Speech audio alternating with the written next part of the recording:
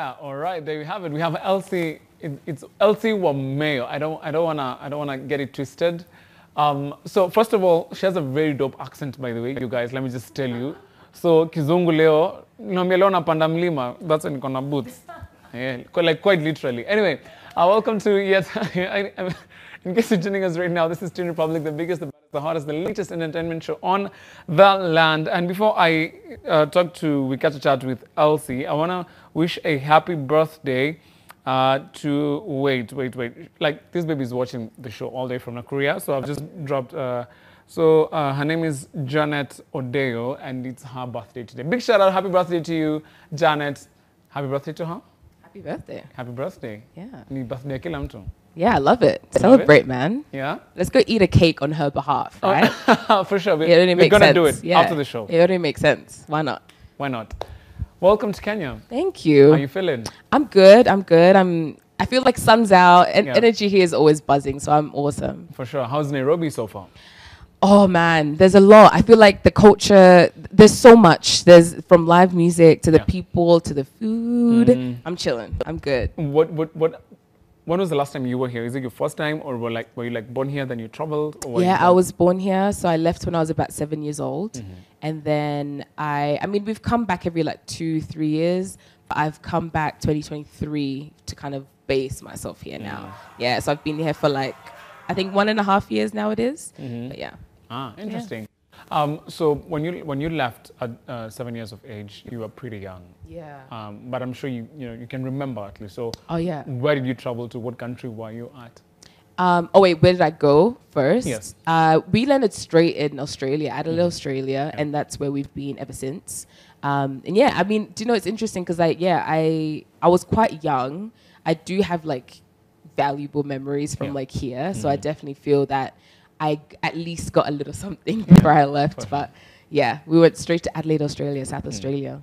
What was your like culture shock once you got there? Oh man, so many things. How much time do we have? Yeah. The temperature, the environment, it's very hot. Australia's a desert. So at like midnight, it's 30 degrees for no reason. Food as well. And then I think just like mannerisms, like people are just different. You look different. I'm black, they're white. It's just basic, you know what I'm saying? So I feel like it was just everyday lifestyle. Like everything was definitely different. But you loved it? Yeah, for the most part. I think I learned to love it when I was a bit older. Because, you know, when you're a child, there's so many things that happen and you don't even realize. But I feel, yeah. Got you. There's good and bad. Yeah. But I thank God. And your music. Yeah, man. When did you realize you could do music?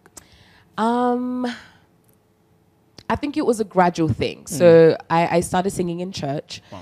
And, you know, I loved singing and I loved worshiping and I still do.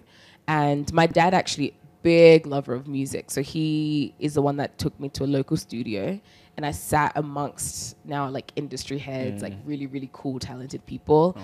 And I mean, I was just singing. I didn't really plan on doing anything. But I think it was just the encouragement of like the people that were around me that were like, you know what, like you can really sing.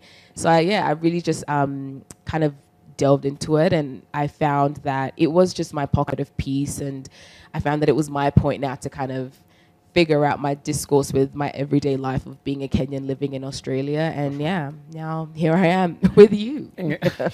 Interesting. When I look at your music videos, they're really well detailed. Like you can tell there's a very huge investment that has been made. Yeah. What's the thought process behind it and the brains behind it as well? Maybe the creative directors, the producers and everything, yeah? Yeah, I mean, when we started, so Melodious, the first project that I did, it was honestly a lot of my own work. So I wrote, I produced, I directed that whole project.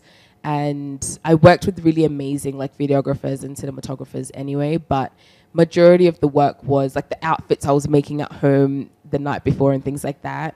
Coming now to like Saint Sinner, the album, I've worked with really amazing like artists and creators here in Kenya. Like on video now, I worked with Omoke. Shout out to Omoke. I worked with him for a couple of videos, and then I worked with another guy called Danny Skilton. But yeah, I mean, a lot of the times, I mean, I'm very particular with my work. I'm very, very, very particular. So I'll just sit down with, whether it's the director or the stylist or whoever it is, and I'll kind of just tell them exactly what I want. And they kind of, bring that to life in the best way possible and add their touch and their little flair. And yeah, man. Are you looking forward to staying in Nairobi for longer? Yeah. My goal is to, situate myself here.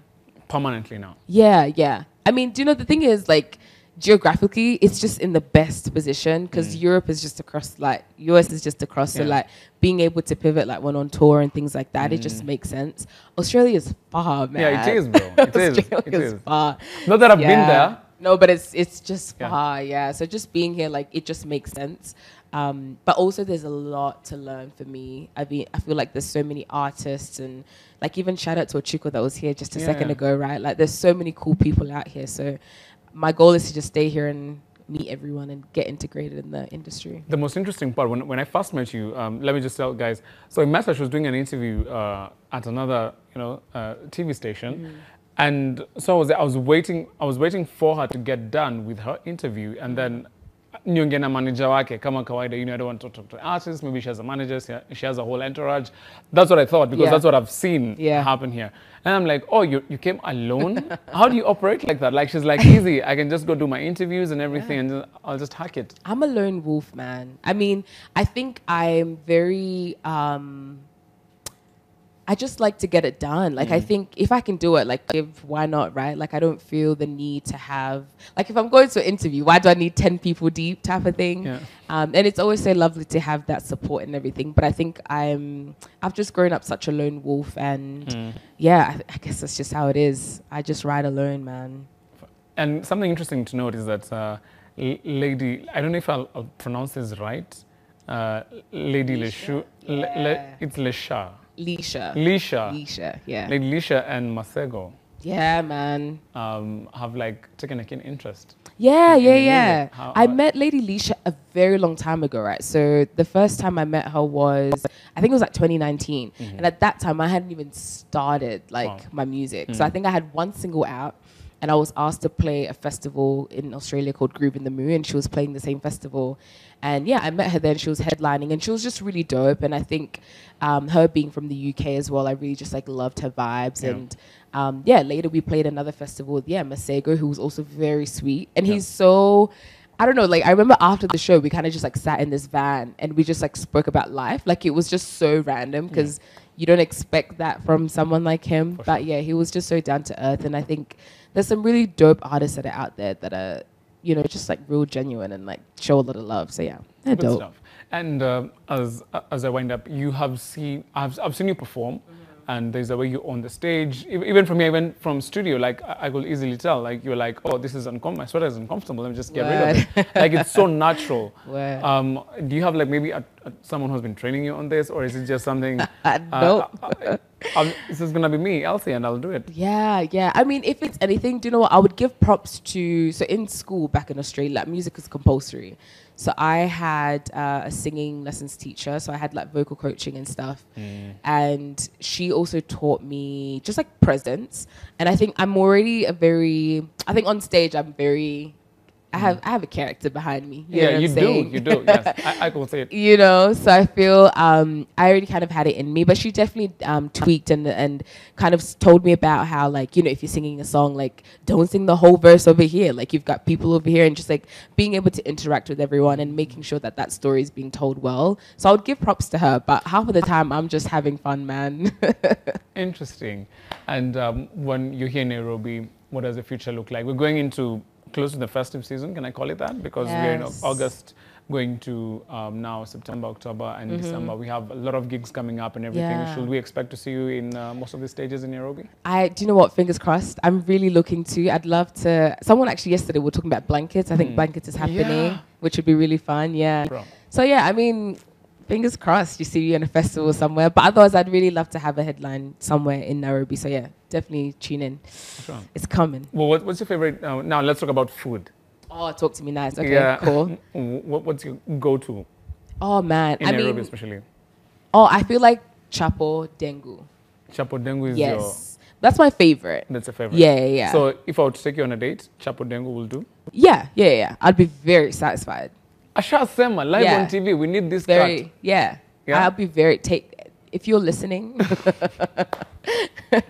Anything Honestly, else? I'd be very satisfied. That is number one. Yeah, that's like number one. I feel, oh man, do you know the goodness about Kenya is everything is just good. So like, Have you tried smoky paswa? You know smoky paswa? ages ago, I haven't had it for a while. You haven't had it? I mean, I've had it before, but a long time ago. A long time. Yeah, No, but yeah, not yeah. like when you're back? Nah. Not yet. Yeah, maybe that's what we need to try, like street food and that. Interesting. We'll try a couple of street Yeah. food. Since you're now in Nairobi. Yeah. Let's do that. Interesting. Sure. But Yeah. I'm a food lover. Take me anywhere, honestly, and I'm good. There we have it. Elsy Wameyo is here live and direct. We have to give you your flowers. Your music is amazing. Your stage presence is dope. Thank and you. the music videos as well. Thank you. TV quality. Good stuff. The best of the best. Yeah. So we have one last jam for you for us, and Yes, the sir. stage is yours. And yeah. So anyway, where can guys find you on social media? Where can guys get your music as well? Everywhere. I mean, ELSYWAMEYO, Elsy Wameyo. It's not an IE, it's ELSY. Instagram, Twitter, we call it X now, right? Instagram, Twitter, YouTube. Honestly, anywhere you find me, go stream the album. Saint Sinner is out now, my debut album. But yeah, you'll find me anywhere and everywhere. Just Google the name and I'll be there. Interesting. And wait, one last bit before I allow you to perform. The album. Ochiko told me like for him he had like close to a lot of jams. Yes. How are you able to choose what fits into your album, what goes into an EP, and what? Right. I mean, my music is very, again, particular. So like for the album, we went to camp for 2 weeks and it was very, very specific. So it wasn't even the music. So for me, it's healing, it's growth.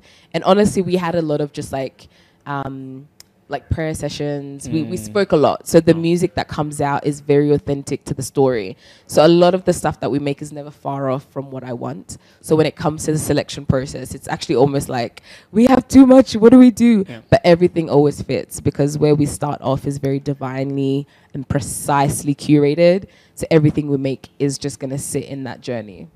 Interesting. I like the way. Wait, have you trained to do like media interviews? There's a way you're answering your questions and everything. You're very composed. I'm not trained, but I don't think nah, man. Do you know what? I feel like it's just me, man. Let me tell you, God is good, right? I feel like I just am. I just do. If it's anything, let me say this right here. So like when I was young, I always wanted to be a journalist. So I want to sit in your seat. I've always wanted to be like, so what's good? Like tell us about. I love chatting. But I don't know, man. Unajua Kiswahili? Yeah, kabisa. Kabisa. Okay, maybe now I'm scared. This is live television. I do. No, naelewa. No, yeah. Unaelewa, but kidogo hapa na pale, si ndio? No, I feel like, it depends on who's asking. Yeah. No, I know enough to survive for sure. For sure. In Nairobi. Yeah. Unapanda mat? Apana. Kwa nini? Only because, okay, I feel like my family or like just my mom, like she's not here. But I think if I was to get on a mat, she'd probably like throw a slipper just because of safety. Oh. Yeah. Because I have here and there, but I think it's just a safety thing. So you think matatus are unsafe? No, I think it's... For you now, like maybe you're used to the culture already. Yeah, I think for me, because do you know the thing is like because I don't know the environment here, right? Like I don't, like if I was driving in Nairobi, I don't know how the drivers are thinking. You know what I'm saying? Yeah. So like, because I haven't been here long enough, but if I stay for like another year or so, I'd be calm because I would know the mannerism. I would know what goes. Because dude, if I got in a mat right now, I wouldn't even know who to pay. I wouldn't even know who to, like, I don't get it. You know what I'm saying? Interesting. I like how honest you are. Yeah, no, oh yeah. That's also for you guys. So, tutafanya hivi, there's street food na kuna kupanda ma3. Cool. Tick. Interesting. Live and direct. DJ Rickma, we ready? Yeah, we're good. Elsy Wameyo, please go support her, give her gigs and everything. Looking forward to seeing you across stages in Nairobi and everything, yeah? Thank you so much. Big shout out.